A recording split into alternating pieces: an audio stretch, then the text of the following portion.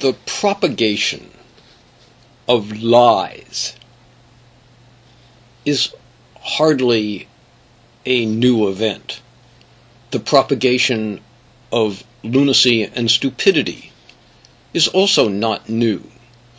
What is new is the ability, using the media of political establishments, to repeat rubbish over and over again through all sorts of different media, particularly such as the education system, to give people the impression that lunacy and criminality are actually some sort of eternal truth.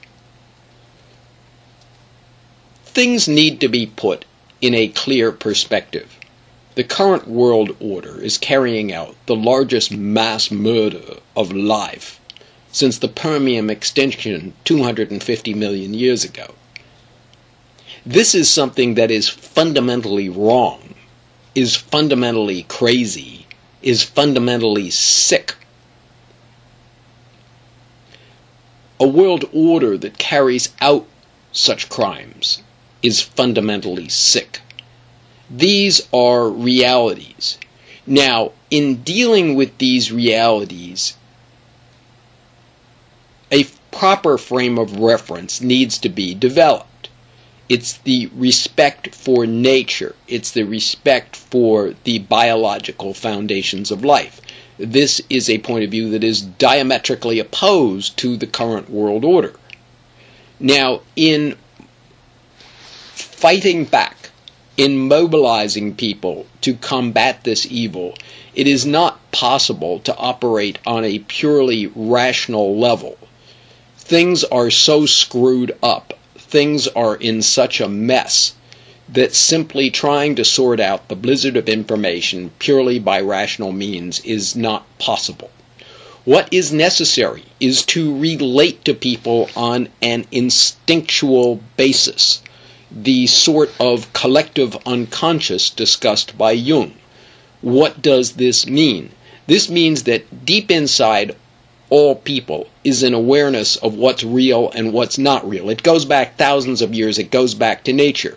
And there's an instinctive awareness of what's right and what's wrong, what's real and what's not real. And this has been deadened. This has been perverted by the education system and by the corporate media. And a person needs to filter a lot of this garbage out of their head in order to think clearly. You need to get back in touch with nature, get back in touch with the natural world. Now, for a lot of people, nature has been so thoroughly destroyed that they can't even find much of nature. There's not that much of it left. So for a lot of people, getting close to nature is going to be watching a nature video or something like that. I mean, that's where we're at, and things are continuing to get worse. But in laying the groundwork for a return to reality, this kind of thinking is essential. And those who want to fight for reality, fight for truth, need to operate on this level. That's why art and music are important. These things awaken inside someone a subconscious reality. It is that subconscious reality that is the source of hope for the world.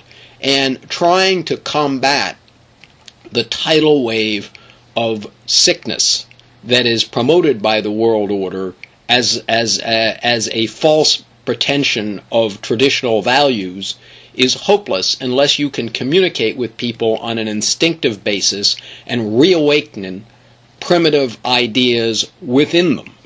This is the key to reform. It's a bit hard to define, and we are working on trying to define it more clearly.